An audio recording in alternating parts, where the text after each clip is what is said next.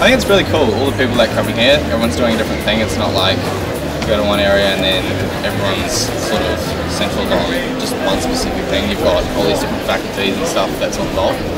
So yeah, it's cool. I definitely have to say the atmosphere.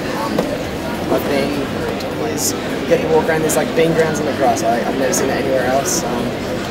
The buildings are just modern and unique, and yeah, great atmosphere.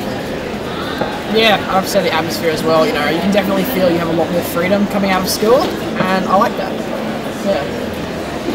Yeah, I reckon people are generally more helpful than I expected. Like, people are willing to help. If you ask anyone, they're gonna like give you an answer to whatever you want, or they'll ask someone else and see if they can find out anything that they didn't know themselves. For me, it would be maybe something like the clubs or like the activities you can do outside your courses. I mean, it's not just like work and more work. There's like extra stuff you can do. Like, it's not just like hitting the book. It's more like get out there and like try and like do different things and find out who you really want to be. I suppose all the new buildings and everything look pretty cool, and just all the facilities and everything seems really up to date and just really useful, I guess, that I could use if I were to come here.